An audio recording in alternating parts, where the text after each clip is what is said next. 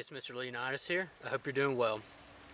I just want to show a really neat addition to any self-defense kit, or especially an everyday carry kit.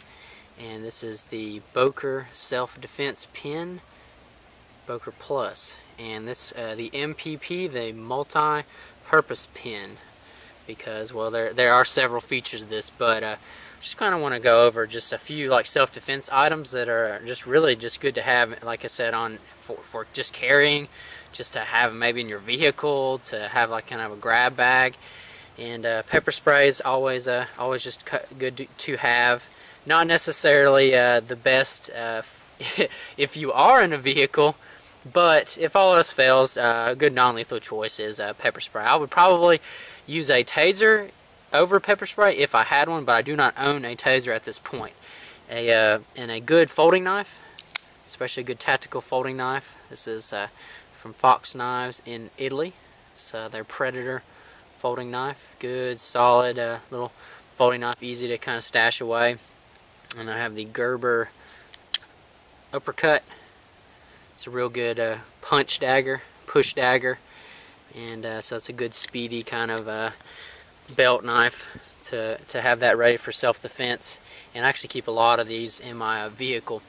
But the topic here is the Boker self-defense pin, which is probably, I think, the most kind of everyday, slimline, stealthy sort of self-defense item.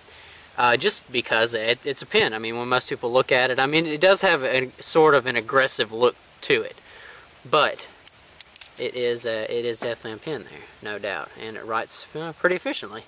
Actually, I use it for taking a lot of notes. I do carry this with me daily. I use it at work, and actually the only kicker on it is having to unscrew it. Now, some like the Smith & Wesson tactical pins, those are like the pull apart pins that don't require unscrewing it. But hey, you know, that's a pretty good deal. Now, some of the specs and features is it is aluminum. It's just I think it was anodized black aluminum, so it's pretty scratch resistant. Now, the pocket clip there has definitely taken some wear, a little bit of wear and tear, but still pretty solid. I think I've had this for several months now. Like I said, I do carry it every day, and it's very lightweight with the being made out of aluminum. Alright, so I've shown several times how just the pin unscrews like that, but I'm going to go ahead and break it down all the way. You can see the glass breaker on there and the Kubotan end, and you open it up with a left hand twist. That would be counterclockwise. And real smooth. Haven't had any issues with the threading on this so far. Real happy with it. So there it is, broken down. And then now, to get to the pin insert or the pin cartridge, you're going to do a right hand twist clockwise. Now I would go kind of easy on this because there's a spring in there. You don't want to lose that. Although the ink cartridges are pretty easy to get a hold of. There's your there's a spring on there, so like I said, yeah, definitely don't want to lose that. But yeah, pretty neat. It has a little ring in there, like a little rubberized O-ring. So it's all pretty much self-contained. You're not going to get any water or anything in there. It's a very nice little setup in there. But yeah, like I said, it's pretty easy to find ink cartridges, and yeah, pretty easy breakdown, real simple. Threads work really well. So there it is, just broken down. And it has a glass breaker on the cap, and then the bottom half adjacent on the other side of the pin, it is a Kubotan, which, if you're not familiar what a Kubotan is, it's a small striking weapon, and something like this. Now this could even do some puncturing.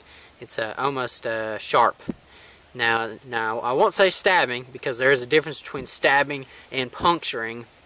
But if you were to hit someone just right, I'm sure you can inflict a puncture wound. But it's a good Kubotan weapon, good for, yeah, it's a non-lethal impact weapon, good for keeping someone away from you, good for trapping limbs and things like that, pressure points. So just a good, awesome little self-defense tool.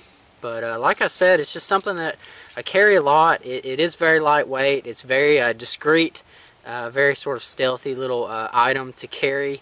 and it comes in handy. And I was never really into self-defense pins, but because I'm a knife guy, I like my folding knife, but having something that useful and that sort of discreet on your person, it really helps. And then, like I said, and being discreet, it's only 6 inches long overall, so it's just your normal size pin, and it's really good grip with sort of the ergonomical jimping or the grooves in it. So overall, just a really nice feel to it, and very discreet, easy to carry, and the clip is held up very well.